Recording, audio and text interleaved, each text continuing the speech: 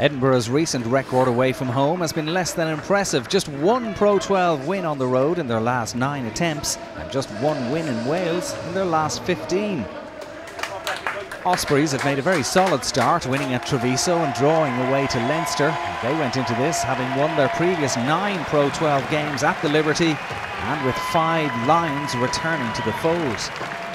And right from the off, Ospreys were on the front foot. From a line-out in Edinburgh territory, they completely controlled the maul, rolling inexorably towards the Scots line, with alarm bells going in the visitors' defence. As Edinburgh concentrated on holding the maul out, the ball was eventually whipped wide, and Canadian international winger Geoff Hassler, making his first start for Ospreys, dived over the line for the first try of the match. A brilliant start for Ospreys, and when Dan Biggar landed the conversion, they were 7-0 up after 4 minutes. Biggar added 2 penalties to put Ospreys 13-10 ahead. Then Harry Leonard replied with a penalty for the visitors on 32 to make it 13-3. Just before the break, Ospreys lost flanker Tom Smith to a serious-looking leg injury, but they gathered themselves to score a fine try in the left corner. Good approach work from the Welsh men, setting up the chance. And Richard Fussell passed to Eli Walker, who dived over for his first try of the season and Ospreys' second of the match.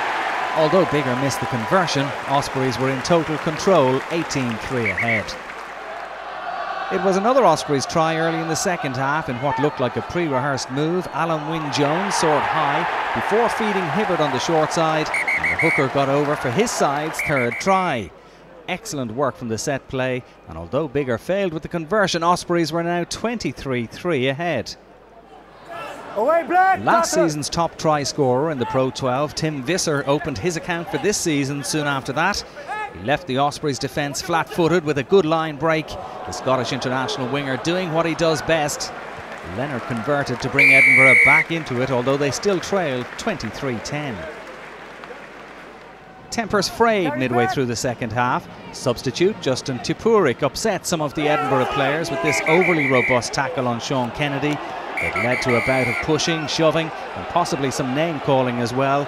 But when the dust had settled, with the assistance of the TMO, the referee sent Tipuric to the bin for his involvement. Watch for Alun-Wyn Jones' reaction when he realises who number 20 is. Okay, it's a tip tackle, it's a yellow Ospreys card down to 14, but that didn't prevent them from driving forward and notching the bonus point try. Once again, Hibbard was to the fore. You can see the influence this returning line brings to the party, and he forced his way over the line for his second try of the match. Biggar converted for 30 points to 10. And almost immediately the Welsh side were over the line once again. This time a beautifully judged grubber kick from Fussell sat up perfectly for Walker to race onto, and he dived over for his second try of the night. Ospreys were rampant, 37-10 up after Biggar slotted the conversion over.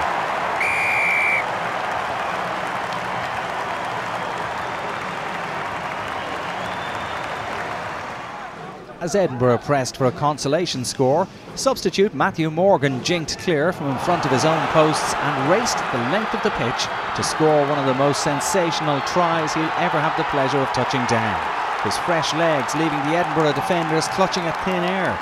The referee asked for the TMO's assistance to confirm that the grounding of the ball was good, but after a run like that it would have been cruel to disallow the try.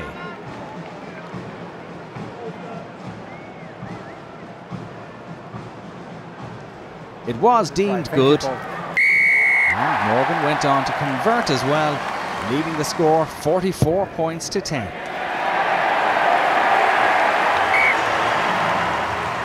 That's how it finished. Ospreys send out a warning about how good they can be.